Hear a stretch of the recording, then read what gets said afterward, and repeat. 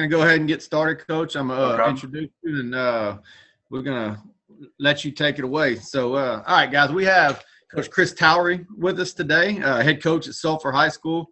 Coach Towery has coached at University of Houston, University of Louisiana Lafayette. He was the OC at Redemptorist here in Louisiana in 2005 when they won a state championship. He's also been offensive coordinator at 3 Texas 6A schools and was recently the OC at Tyler Junior College before taking the Sulphur job. Is that correct, Coach? That is correct. That is correct. Awesome. Coach, I'm ready to talk RPOs. Let's talk RPOs. Well, let's get into it here a little bit. I'm going to hit share screen. Got a little PowerPoint thing to go on to right here. Okay, so we'll start off there at the top. Can everybody see that? Yes, sir. Okay, just a little deal here. One of the things we talk about at our place is love the process. Heard Matt Campbell from Iowa State say that not too long ago. It's on the back of our off-season shirts. We try to press that a point to them every day. And the other thing we talk about a lot is the way you do anything is the way you do everything.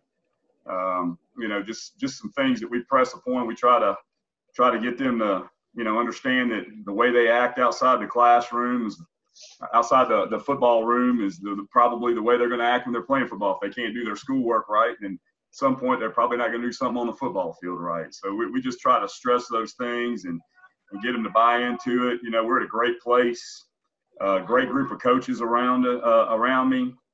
Really excited about this first year. I think everybody knows we went through a whole lot, with the hurricane stuff, as did other people this last year. Really a tribute to our guys. The only 5A school in Southwest Louisiana decided to play football. So, we're really in year 1.5, if you want to put it like that. But let's talk about a little RPOs here. So, why the value of RPOs and attachments. We kind of break our RPOs into 2 different categories. We use the word RPOs and attachments. Some of the reasons why we use them, conflict defenders. You guys that are defensive guys know, especially second and third level defenders have multiple responsibilities in most defensive systems. So coverage responsibilities and run fits can be put into conflict by forcing defenders to have to play both in a single play. Second thing, light and heavy boxes. Your ability to package plays together to attack what the defense is giving you on any given snap. You're not going to get the same look twice in a row sometimes. So having package plays to be able to handle that light or heavy box is always a good thing. Gift and leverage throws. This is big for me being a quarterback guy. Allowing the QB to have easy throws because of the alignment of the defense is a confidence booster for any quarterback, and it can help them get into a rhythm with easy reads and completions instead of standard drop back passing, which we do a lot of too. But this is a good way for a young guy to kind of put his eyes on one thing. Do I have that gift throw over there? Okay, I'm going to take it. I don't have it. Then let's do this. Run relief.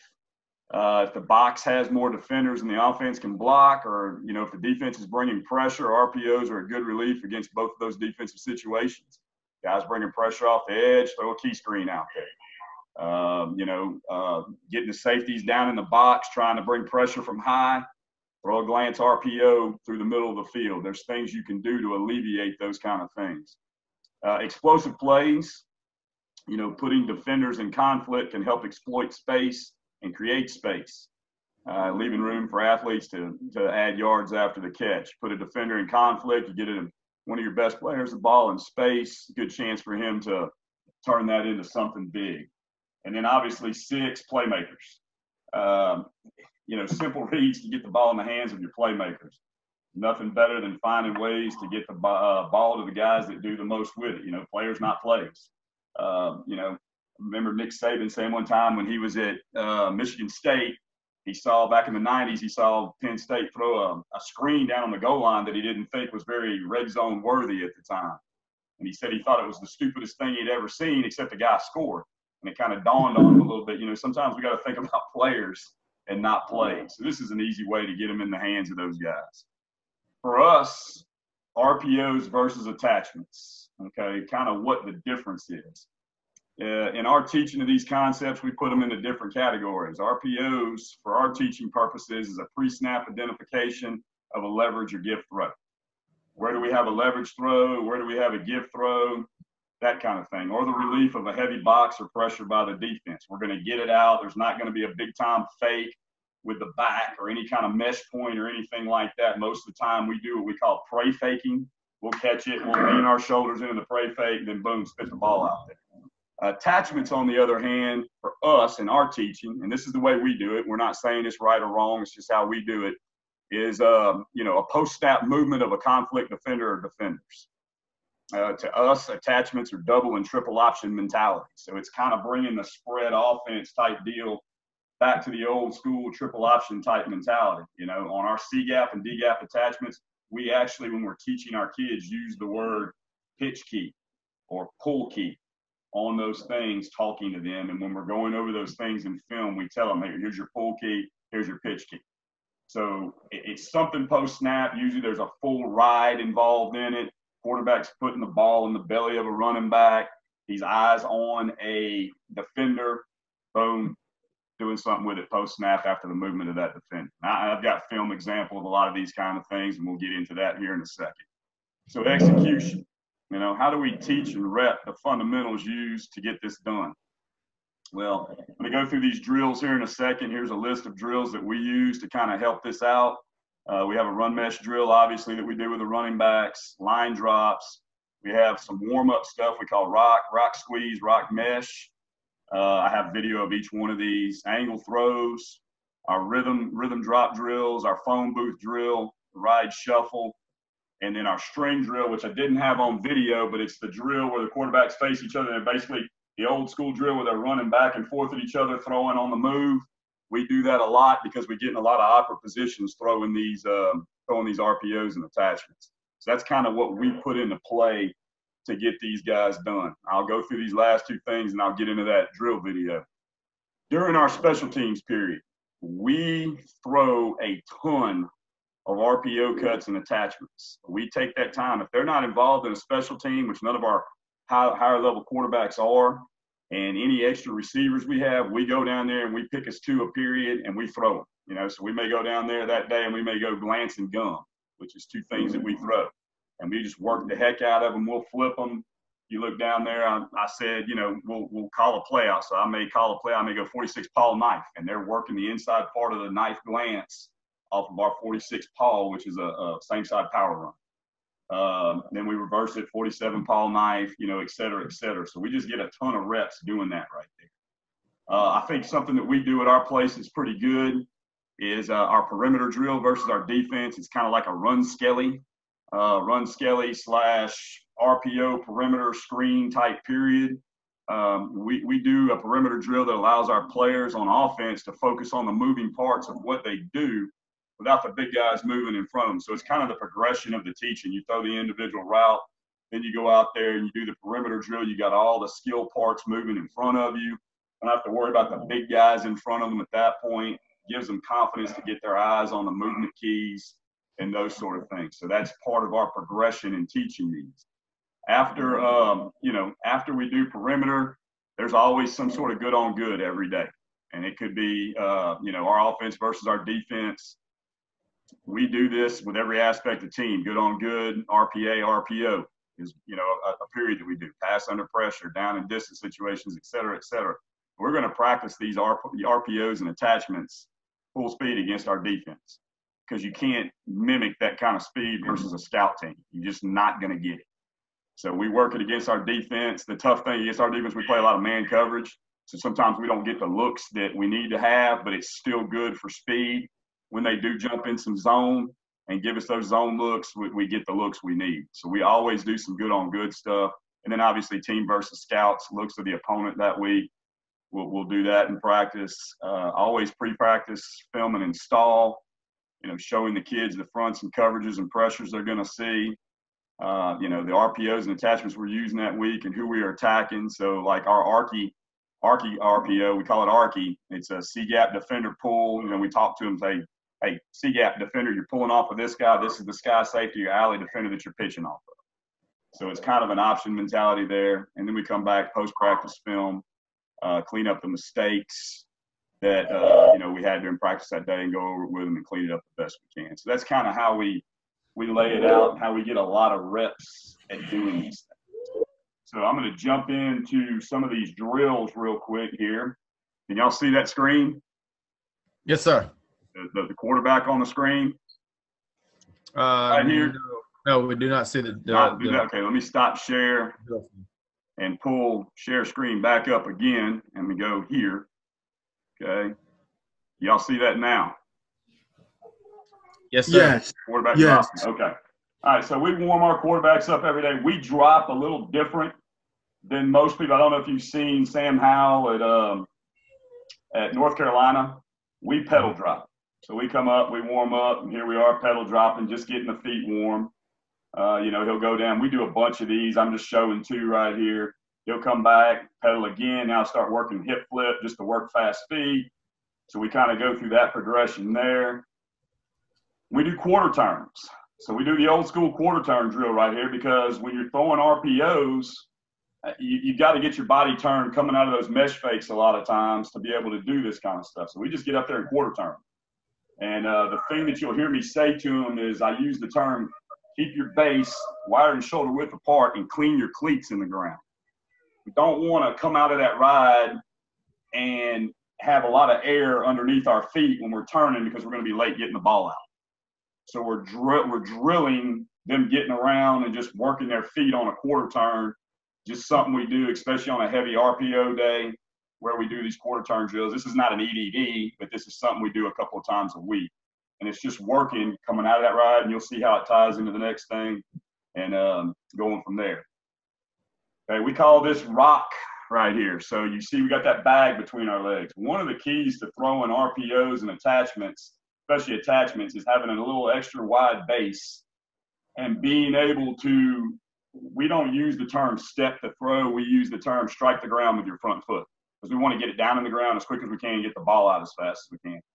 So we put these bags between their legs, and they work on just feeling their weight, trying to keep their knees inside their ankles to get the ball out. So there's one going that way, they'll partner up, coming back to each other, boom. And they're just working on striking the ground. And you see their base is big, and they're not really taking a big, huge stride, because we're teaching them how to get their weight in between their body to be able to transfer their weight without getting out of sequence with getting the front foot in the ground fast so the ball comes out fast. No wasted movement. Then we'll have a mesh with it. So we'll simulate just a little mesh, and they'll just pull and throw. So they got to get that ball from mesh from up. And it's not a hard mesh during warm-ups. So just kind of extend the ball so they can get used to getting it up in their ball carriage position and getting it out right there. So we do that. Sometimes we'll make them squeeze a soccer ball or something between their legs. This is more off-season work, just because to be able to generate that power to make these throws, you have to be centered in the middle of your body. So we get them to feel squeezing that ball together with the big base, so they keep centered and they can transfer weight fast and get it out. Kind of something we do. All right, angle throws, everybody does them. Just a warm-up drill, but I think it's important with the RPO because we talk about having cameras on your body. So right here, we talk about an ankle camera. So one of the big things is his arm side foot, that Nike check's got to get turned to the target. So we do these as a warm-up right here, just angle throws, just getting in position. Right here, we're working a rocker drop, which is a quick game drop. So we're just position, boom, quick game back, rocker out, get it out. So we're trying to get it out of there fast. Okay, working on setting our hallway. We use the term, you're throwing down a hallway. That's a young quarterback right there. Evan Myers gotten a lot stronger. The kid in the light blue was our starter this last year. But just setting that hallway with that arm side foot, getting in line with your target and throwing.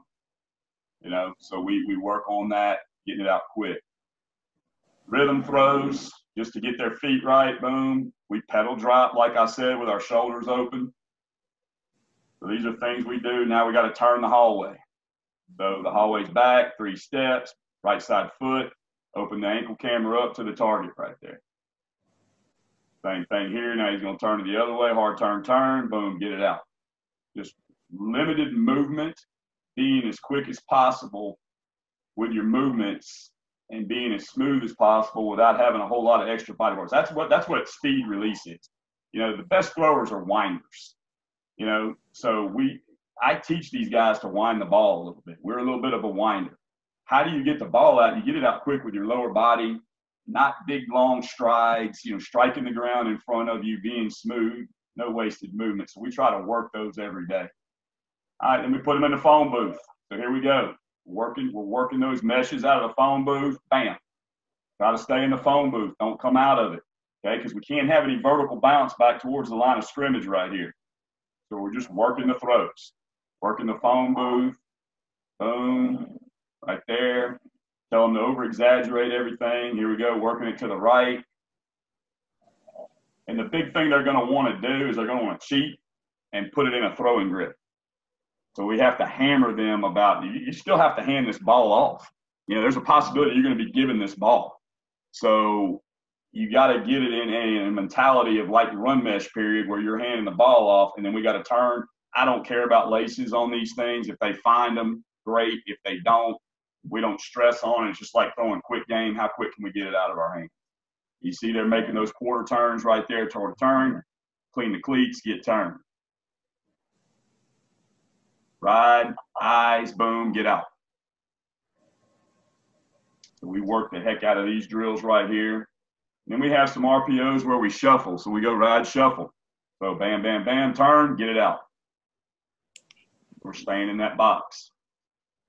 Right there, turn, get it out. Same thing to the left. Ride, eyes, get. And you really, when you get to the team stuff, you really got to train their eyes on where they need to be. You know, we just try to work the hard turns right there, try to exaggerate getting turned and getting closed. Bam, get it out. Clean your cleats. You see there's not a lot of air underneath their feet. Get it out. Bam, right there. Okay, and then we're back to the line drops. That's kind of some of the stuff we do to train their bodies to be able to mimic some of this stuff you're about to see on film here in a second. Coach, what are the pros that led you to transition into a pedal drop? Shoulders are open. Can see the whole field. I mean, I used to teach Neil with a kind of slightly shoulder like this. We call it a 45-degree shoulder, and I taught that for years. And we would say the striping eyes of your helmet downfield. And I played with it a couple of years. Actually played with it between TJC and here, to be honest with you. And shoulders are open. It takes a little bit of getting used to it first, but then once you get there, the kids love it. They're like, Coach, I can see everything. I'm holding safeties. In 3x1, I can, you know, if we're throwing a 3x1 drop back route, I can see that backside safety in his movement, which is going to take me from front side to backside. You know, whereas if I close that shoulder off, like a lot of people are taught to do, you basically become blind to part of your field right there. Right. So I bought into it. You know, they like it. At first, it's kind of awkward for them, but they really buy into it. I can relate to that as a defensive guy, kind of transition into a shuffle at cornerback as opposed to a back pedal, because it allows them to see, you know, every route combination coming at them at once. And a lot of times we're not dealing with is, you know, if you don't have the best athletes, sometimes you want to kind of take the hit out of as much as possible. So I can definitely relate. No doubt. Well, let's get into talking about a few of these right here. Let's see here. Let me pull this up. PowerPoint's down. Real quick, you know, just kind of how we practice. I'm gonna go back to share screen real quick. We lay everything out. I think that's important. We'll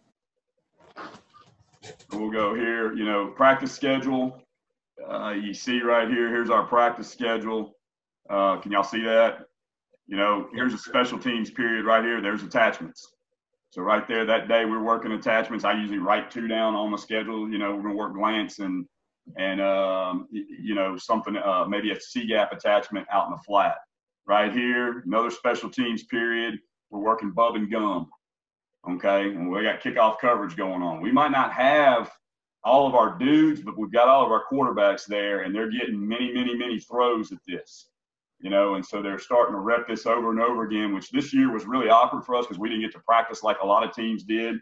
So at times it was helter-skelter and trying to get these guys to buy into it. But, you know, this is very valuable to us. So you know, and what I do with the share screen, where'd it go? Okay. So right there, practice schedule, you know, scripts. We script everything. So there's that day's script, you know, everything's in there. There's that perimeter RPA period right there. So in there, you know, we've got some perimeter stuff going on. We've got a hub right there. We've got a bullet, which is an RPA. We've got a knife.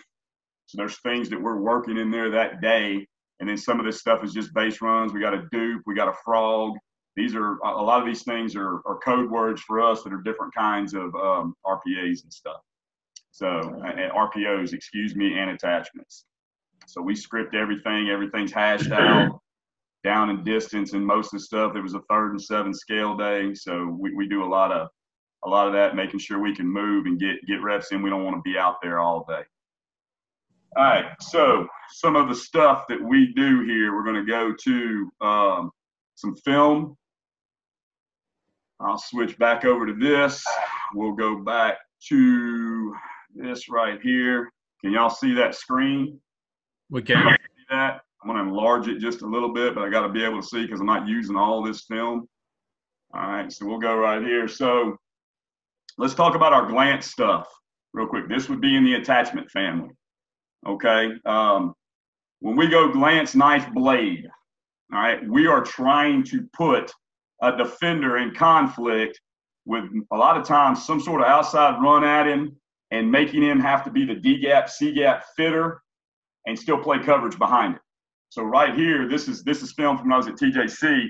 We're lined up against Kilgore. We're going to run what we call right here. We're going trout left, 16 zoom, X glance. So we've tagged this guy to run a glance down here, but we've got to run a wide zone run coming at him. And that's the conflict defender right there. Okay, so he's already pre-snap rotated down. He's skied down. Right now, my quarterback's thinking, I'm fixing to throw this glance route. I'm going to put it in the gut. I'm going to throw it. He's already got a pre-snap idea. So here we go. He's down, don't move, yank it out, bam, replace him.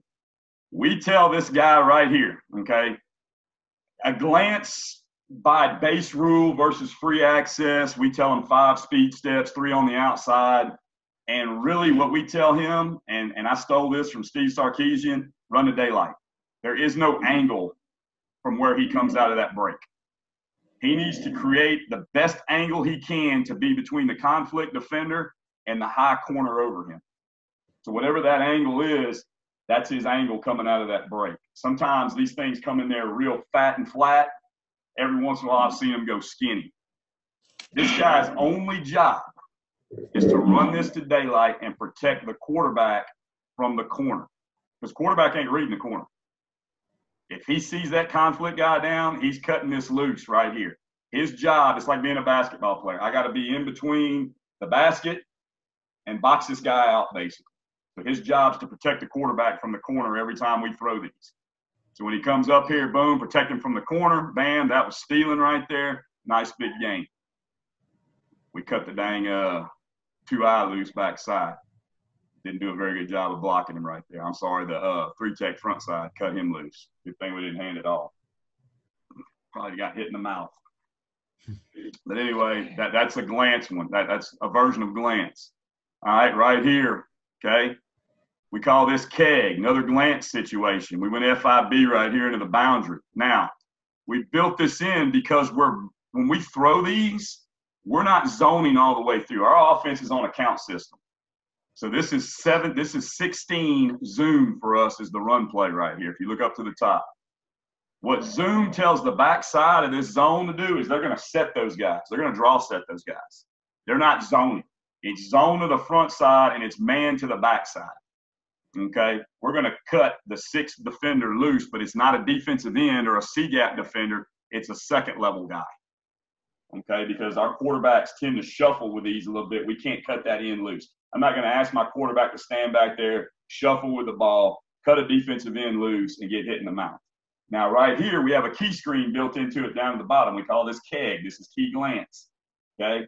He's getting pressure from the 6th guy, the 6th backer. He should have thrown the key screen out here. See down to the bottom? Should have thrown the key. Doesn't throw the key, so he's going to cause himself problems by not throwing the key. because he's going to get hit right when he lets the ball go. And that should have never happened. Relief. Remember we talked about run release. Relief the pressure by throwing the key screen. We're in FIB. They've declared 3 over 3 to the boundary. Okay, but the safety's high, so this is a safe key screen to throw. We got 2 to block those guys. So it's a packaged play. You got a glance, you've got a zone run, and you've got a key screen all built into the same play right there. We could run this 3 or 4 times in a row, and we did at Sulphur this year, and I'll show you a Sulphur cut up of it in a second, and it not be the same thing 2 times in a row, calling the same play. I'll hit another TJC one here. All right, right here, this was off of 1 back power, and then I'll get a Sulphur, okay? 2 high safety look.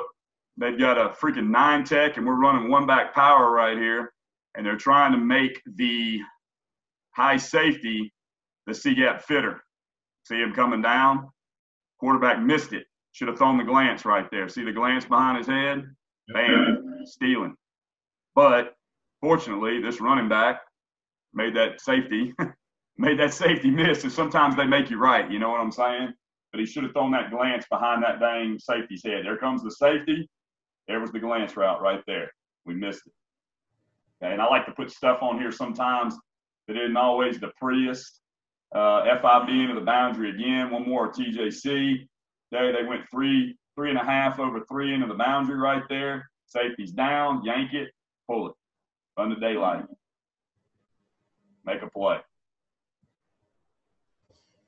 Run the daylight.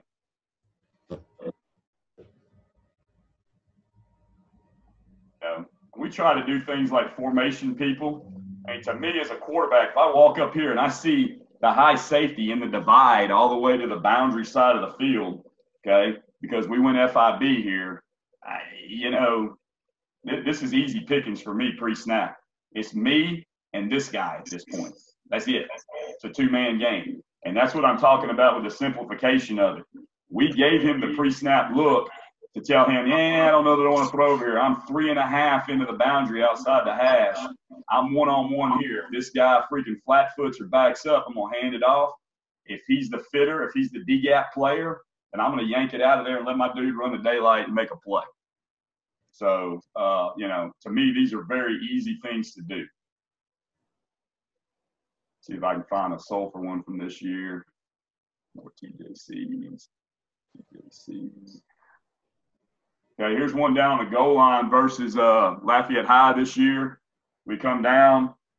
We're running tight zone, C-gap tight zone, 6-man tight zone. We call it blunt. We've got our X receiver down here to the bottom. We go to the wide. Okay, right here. And one of the things we tell him, and he did not do a good job of this, is, okay, where's my space at now down on the goal line?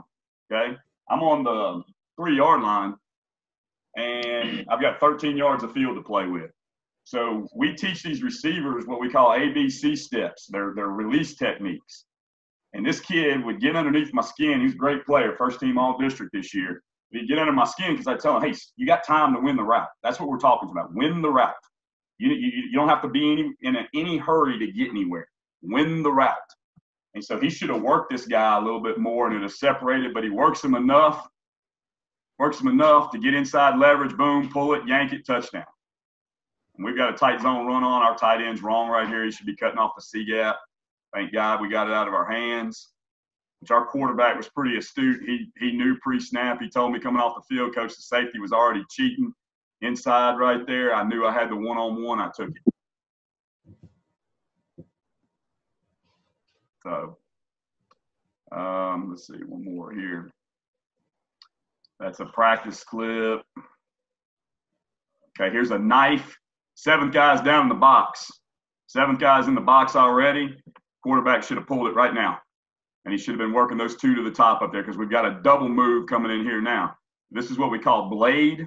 So we've got a glance or a slant on the back side. We've got a glance by 2 and a fin route by 3 coming in there. Okay, should have pulled it. 7th defender's already down. We only have 6 to block, so we have to use that count mentality. Should have worked these 2. Once that movement went there, we should have banged this glance post on the backside off of. By pre-snap alignment, should have been working the X back here. but the X runs a lazy route, not expecting the ball too. So just some things to put people in conflict. Let's see. Here we go, trips right here. We run a stubby concept. We hand it off. Felt like there was an empty alley over there, so he hands it off this time. We circle the defense, get a nice little run out of it. So we've got a little three-man concept here on the backside. We're running the glance to the top.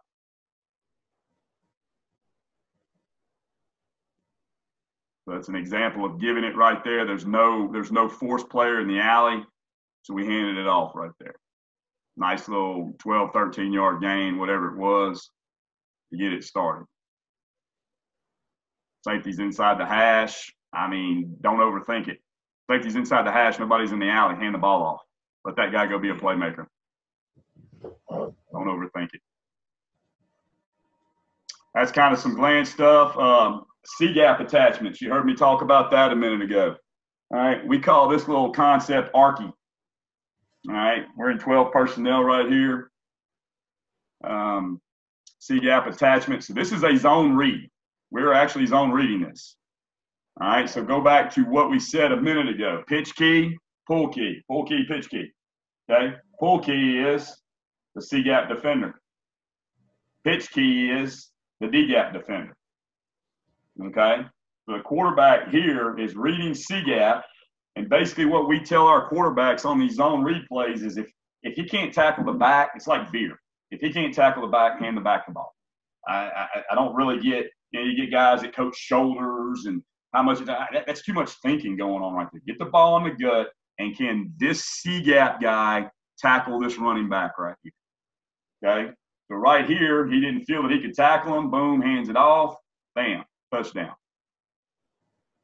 Okay? Now, had he pulled it, and I've got a couple more shots of this on here.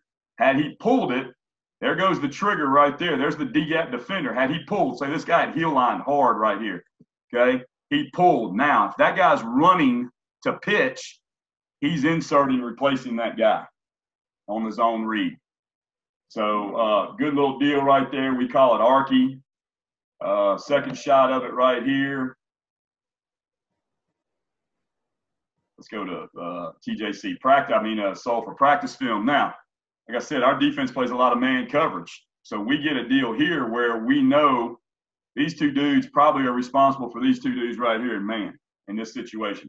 He is arcing to what we call two past the ID. That is the tight end's job on this. What does that mean? In our terminology, this play is 13. That's the ID. That's one past the ID. So the O-line is taking care of what? 1, 2, 3, 4, 5 in the count right there. That's their dudes. That's who they're zoning. That's the read key. That's the pitch key right there. So we're going to arc and block. We're actually going to load this. It ends up being a load versus this defense. So should this guy heel line, we're going to have a tight end probably wide open out in the flat with nobody on him unless this guy runs from depth to make the play right there. Okay? But here's the beauty of this versus man teams. When those guys go to the flat, and we don't run this well, this was early in practice. I think this was like our second week of practice after the hurricane. We don't block it very well. But look what happens to the backside C-gap. You get a little bit of a widening with that end on that tight end trying to arc, and now it goes out the back door. There's no fitters there because they're playing man coverage on those dudes. And we could do a better job up front here of staying square and working this double up to cut this retrace back off or U-turn on that guy. You know, it's early on in the deal, but you get the backside C-gap, so it's eye candy. I mean, it's eye candy right there. You know, those guys have to defend that, and there they go. You're out the back door. So that's Arky again. We run it in a scrimmage versus Westlake. I'm going to show it one more time. Once again, C-gap read. Quarterback, this is a bad one. Quarterback pulls it right here. He shouldn't. Who's the C-gap defender? There he is right there, right? He can't make that tackle. No way he can tackle that back from right there. It's like veer, okay? So, boom. He hands that off. The running back's still running. But he pulls it and gets himself into no man's land right here. And now he's in trouble. He tries to spit it late out there to the tight end. Shouldn't have. Should have handed that thing off. That guy ain't making that tackle. Look at him. He's coming up the field. doesn't turn his shoulders until he's 2 to 3 yards up the field. He ain't making that tackle. Hand the ball off. When in doubt, hand it off. You know what I'm saying? But we get some eye candy here. So once again, pull key. We're going to arc to 2 past the ID. Where's the ID? 1, 2. He's arcing to the third one. Okay, so he's handling that third guy. Everything we do is counts. Okay, so in this case right here versus this 2-shell look, we should have handed it off anyway because I'm always trying to clue those guys into 2 on the roof. You probably got a light box, hand the ball off. Probably should have gave it on that aspect. This was our scrimmage, you know, early on, no spring, no all season, that kind of stuff. So he's overthinking this right here. But in reality, seeing this up here, he shouldn't even worried about the C gap. Unless he could have tackled him, he should have handed this thing off or pulled it and kept it. But at that point right there, there's no keep. Guys up the field, hand it to the back. Back's going to go score right there, or he's going to get you a big gain right there. So that's kind of, you know, a C gap attachment where we're on the move. We're attaching something out into the flat to a C gap run or a C gap read run. Okay, tight zones usually the one that we hit the most on that, but it's a good little deal. Okay. Third thing, you know, I just picked a couple of things that we do a lot of. We call these frogs. Okay, our tailback is the F. So now we're going what we call key 2, key 3 runs. Okay, and usually it's a quarterback tight end run with a key defender. Well, right here it's key 4 actually, but because it was a 2-shell, we told him go ahead and key 3 this week. So we're going to block most dangerous 1, 2, 3 on their most dangerous 1, 2, 3, and we're going to key this guy to whether we throw the swinger out here to the back or whether we run the football play. We've got this tied in with our version of buck sweep, which we call horn. Right here, he lets it go. The backer triggers. He punches, looks at it, gets out, runs horn back the other way. Putting that backer in conflict. This is a frog. We motion them out. Right here versus our defense in practice, and I've got a couple of them of us this year in games. Right here, boom, motion, backer triggers. Okay, 20 series play. So our tight ends block in the end. We tell him we don't like running this versus a 9-tech. It's tough, but we tell him if he's a 9-tech, keep him a 9-tech. Play with a heavy inside hand, washing him the sideline like wide zone. Pullers are going to turn up inside this. Okay, so right here, this was early on, and they actually did a good job as he keeps him outside. Pullers turn up inside right there. Quarterback pulls it. He rats that thing out. Pretty good job by our backside guard right there, seeing that backer redirect. We get up on the corner with the second guy. Nice little run for the quarterback. Okay, here's one out of 2x2. Same pin and pull play. Sends him.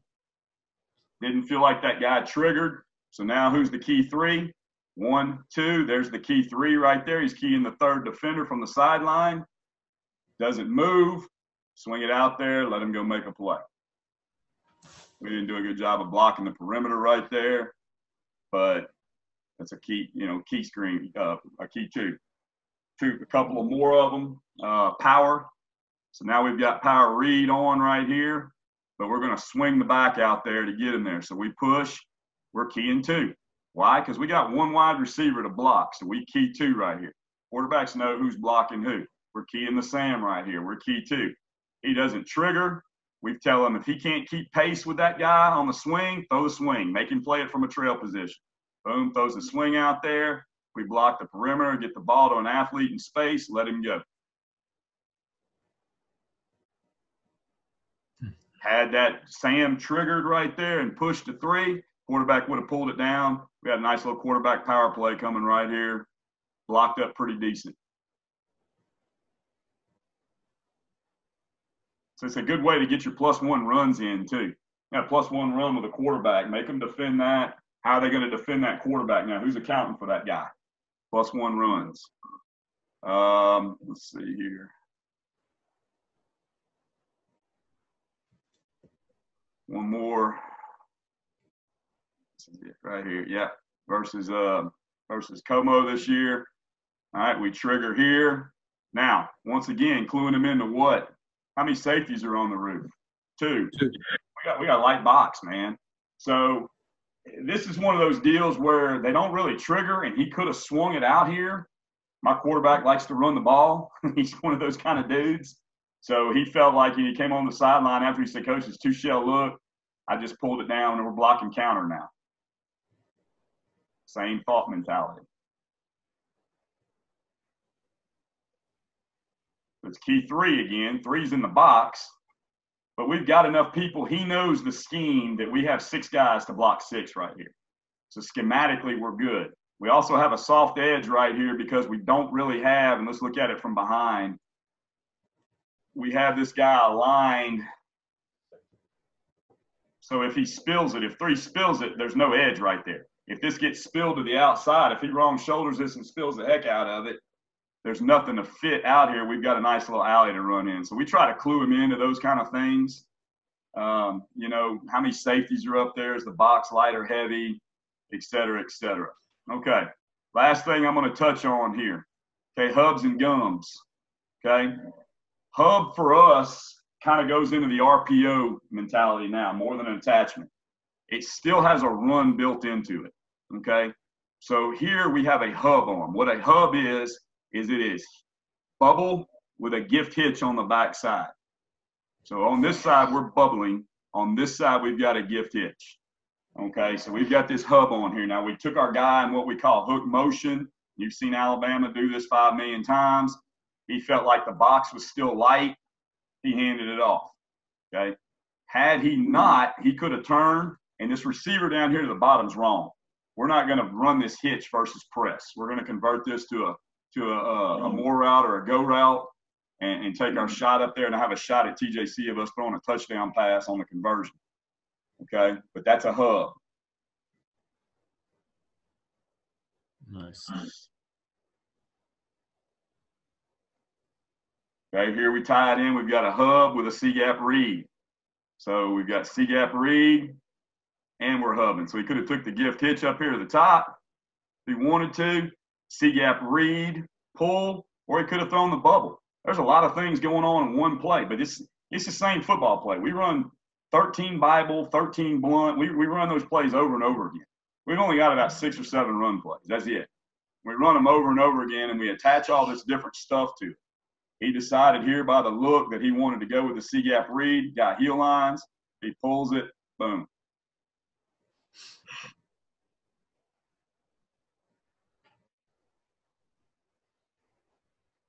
Here's one right here. Goal line, press. Film's kind of cut off a little bit. If you look to the top of the screen, that should be the gift hitch up there to the top. Got press. What we going to do? We're going to take that press throw and let him make a play. We're running 13 blunt up front. We're going to get that thing out so quick, and you know what I'm saying, that we're not going to sit there and get hit. It's all quick game.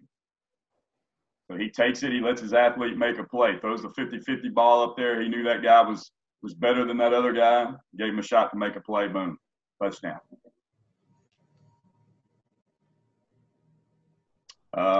One more bub here, and then we'll hit a couple of gums real quick. You know, we went unbalanced right here. Talk about creating conflict, okay? We've got a bub on with H right here, which is a key 3. Why? Because we have 1, 2 to block, so we're keying the third defender. Well, he's already hipped out of the box. So our quarterback right here knows he's got a light box. They end up spilling this counter.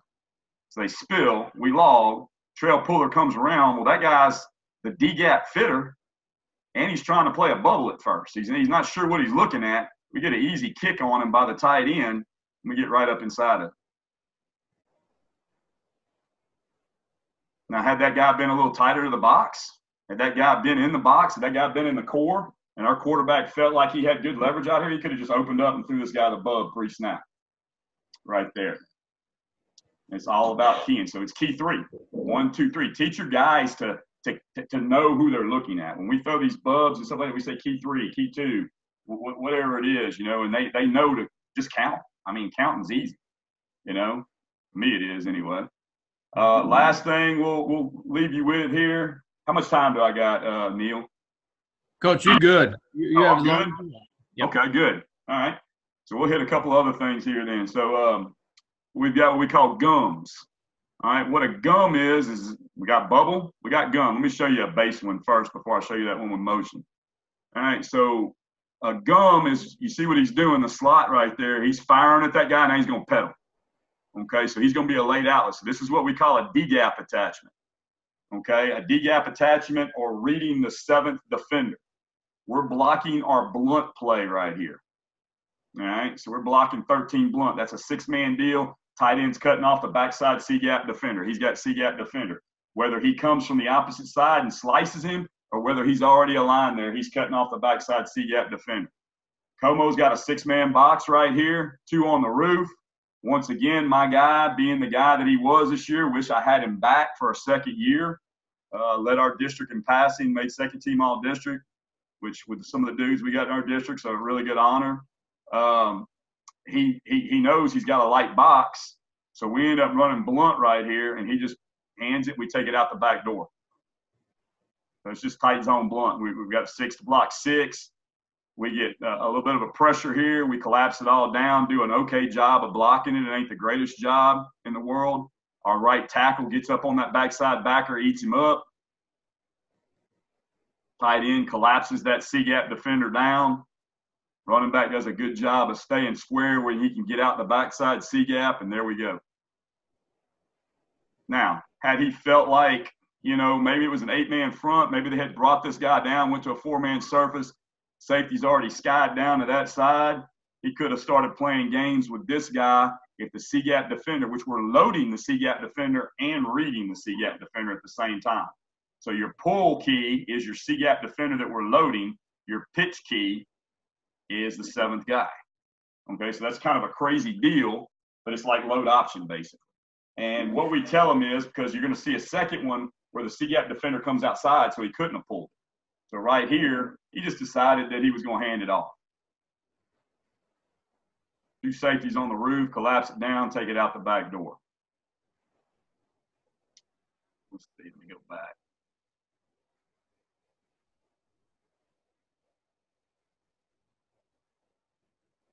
Okay, so here's another one. Should be a gum. Yeah, H gum. Okay, once again, 2 shell look. This time, C-gap defender becomes that stacked backer out there. And we still load him. Tight end turns back on him, sorts him out. Right tackle tries to collect that defensive end and bring him with him. We got a little crease right there. We take it up. We screw up. We should be doubling up to that backer that's coming outside. We should have a tag block up to that backer. They insert, and they don't come off the double and let that guy run wide, but he doesn't make the play. Thank God. We should have been doubling. We should have been out to that guy right there. But once again, had he felt like this guy and his leverage was a little bit tighter, and maybe they, you know, the C-gap, he could have come out clean, could have spit it out here to this guy late. I did have one on here with a spitting it out. I don't know what I did with it for big yards. I mean, you hand it off, you put that guy in conflict, just late triple option. Since I got a little more time, another C-gap attachment. We call it mole. It's the same deal, bringing the tight end from the other side, pull off the C-gap defender. And we just tell our quarterbacks, if you pull, okay, pitch key, pull key. Pull key's here because of the front. Pitch key's way the hell back here. All right. But he doesn't feel comfortable with this tight alignment getting up in there. He knows the tight end's outflanking everybody right there. So he just pops it out there to him. We tell him if that guy redirects off the pull, we tell him it's just like throwing a screen, man. Get high and light. So you see what he's doing? He's just kind of getting away and flipping it out there, creating his own space. And we got the tight end out in the flat. Could have handed this off depending on what he felt like with his C-gap. He probably could have handed this off. They're not really screaming and heel lining right there. But one thing we talked about this week, because of this alignment, when we got it right here, if the alley was clean and we had 2 to block 1.5, if you can pull it without getting blown up, go ahead and pull it and throw it out there. And so he did right here. Show you another one of these against New Iberia right here. against Nish. Probably should have pulled it. Tight. The DN's not really squeezing hard. He's not really coming down hard. God dang it. Bad. That's going to be my remote. They got two on the roof right here. They got the corner back. So we're in this compressed or this dosed alignment right here. We actually tell these receivers, when you're dosed like that and you're blocking 1-2 most dangerous, if that guy's no threat, we double perimeter guys.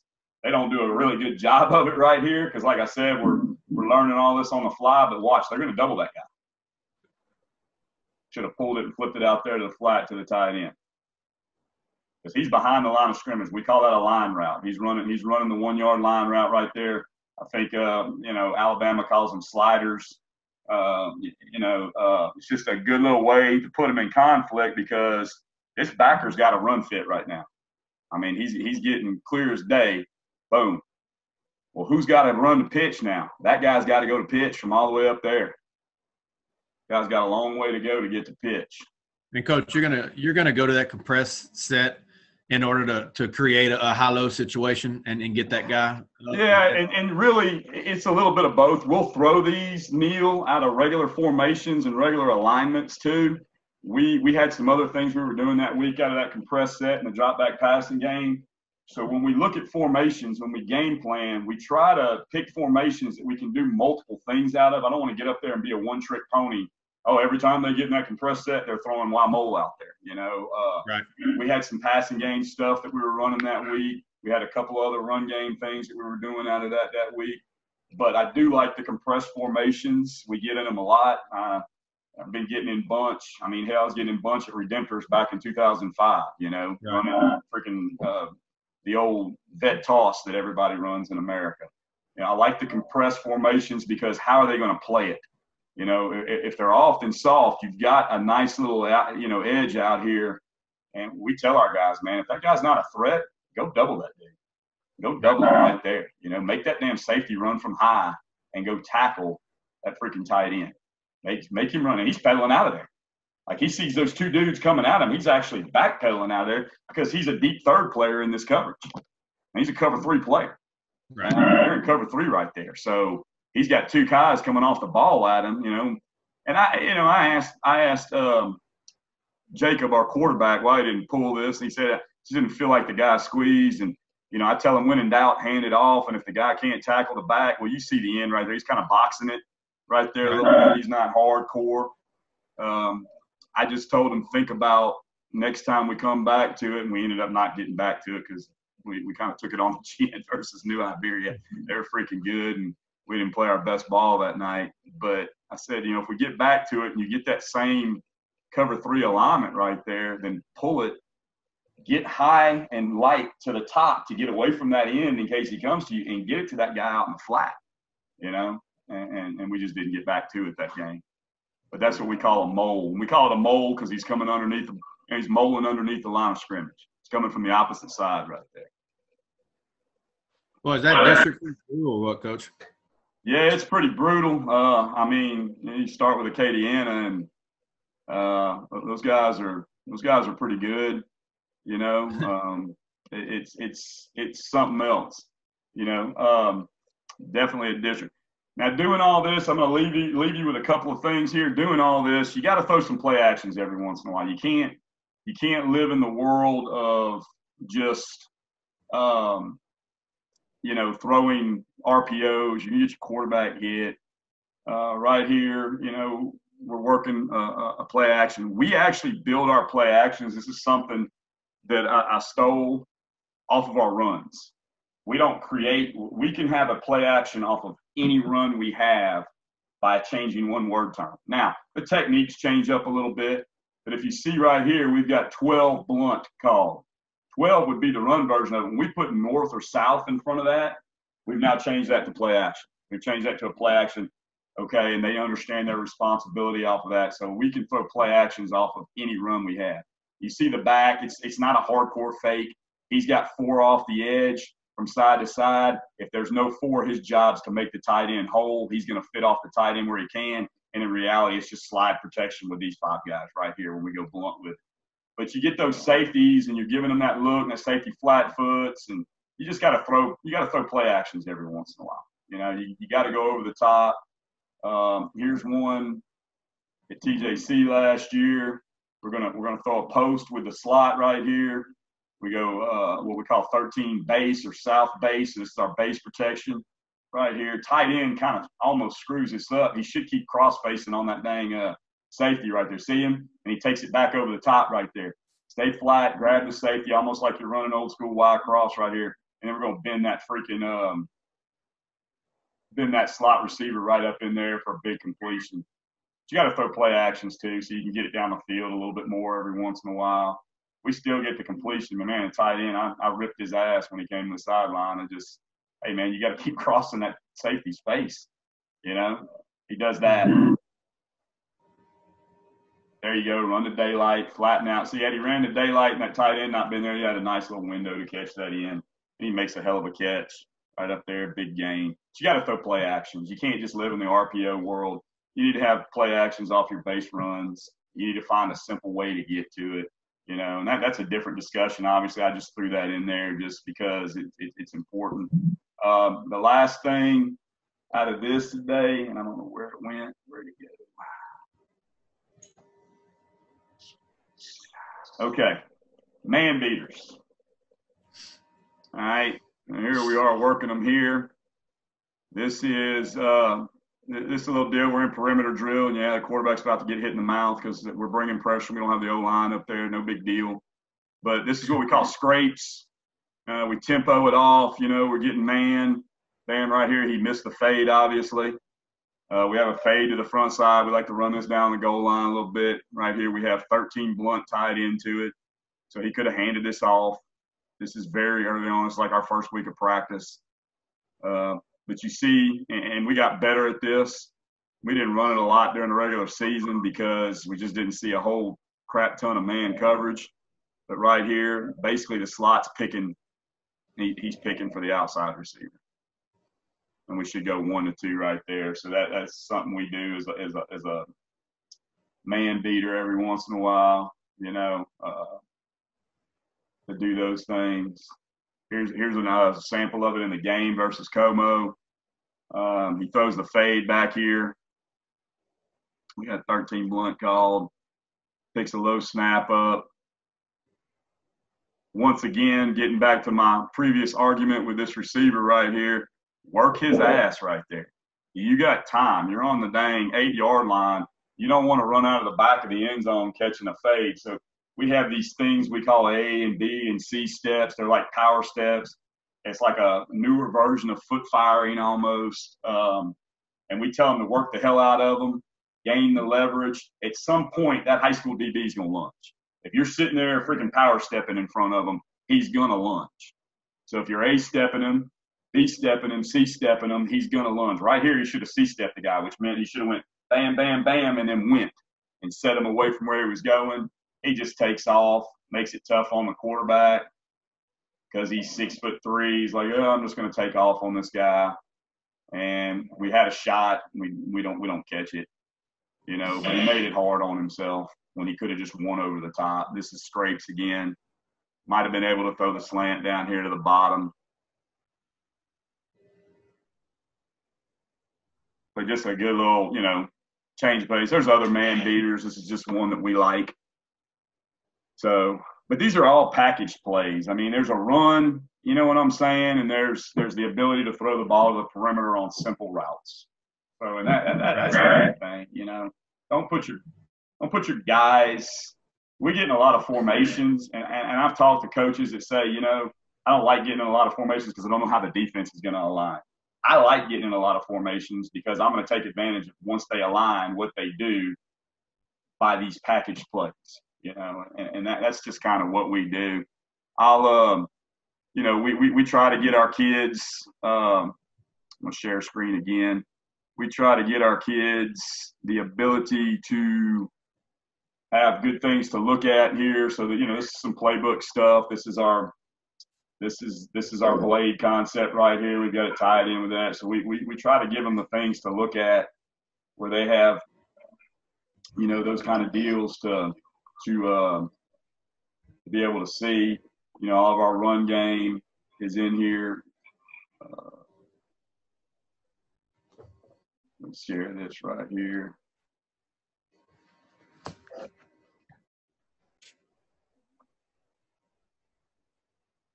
Open up.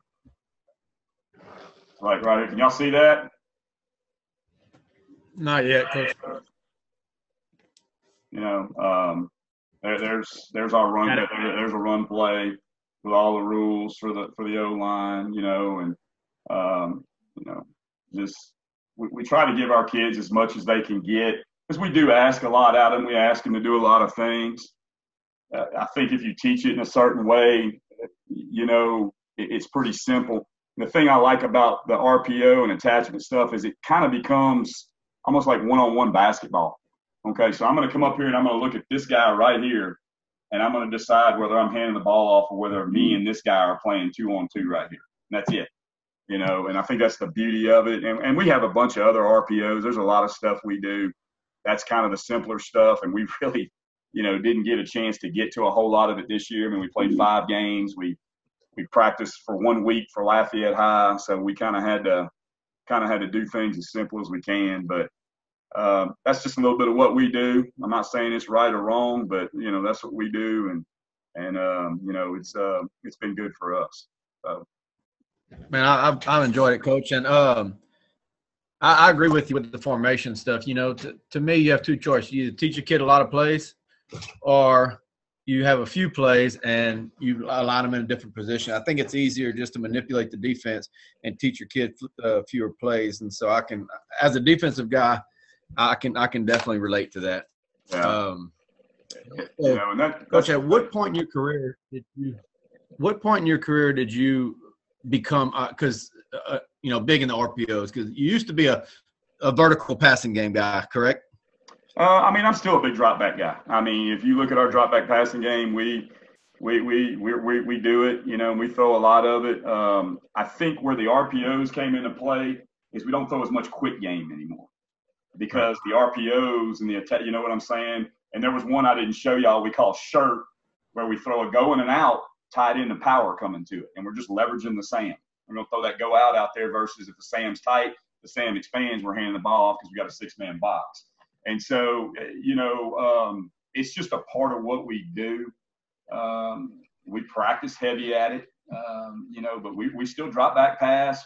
We still change launch points and naked and boot, and we still sprint. I mean, you know, I still have old school Louis Cook trail out in my offense from 1996 running in at USL back in the day. You know, we still do some of that stuff. So, you know, I just think it's an answer in the run game. If you're going to be a base 11 personnel team, you have to have answers for that free hitter. Whoever that free hitter is, wherever that guy comes down in the box, you have to have an answer, and you can't just force feed it. Now, one thing I will tell you we do is nothing is automatic in our offense. Everything's a tag. I find quarterbacks are greedy sometimes, and so you give them that tag, and you come off the sideline, and it's a 6-man box or a 5.5-man box, and you're like, why the hell do you throw that thing off, man? Throw it, you know, throw it. And, oh, Coach, you know, I just felt like, you know, so when we want to run it, there is no RPO tag or no attachment tag on the end of these plays. So, right. So anyway, but that's just a little bit of what we do, man. Good deal, Coach. Man, I really appreciate it. And if anybody you know, that didn't get to tune in, because we had some guys say, hey, I'm not going to be able to make him. Am I going to be able to catch it? Yes, it will be on the YouTube channel. So they can just go subscribe and pick it back up. And if at any time you ever looking for anything, Coach, or need anything, you can hit us up, you know, Twitter, Facebook. We have a YouTube channel. We're on Spotify, Apple Play. This will be available on all of those also. So, man, I can't thank you enough, and we appreciate you having. Yeah, if y'all, you know, want me to do, you know, I love talking ball. So if you get to Same here. Want me to hit another one, I got some other things that, you know, drop back pass and stuff, whatever, you know. So. Absolutely, Coach. Well, hey, we'll be in contact and be in touch, and I appreciate you coming on, Coach. All right, man. Thanks. Y'all take care. Yep, you too.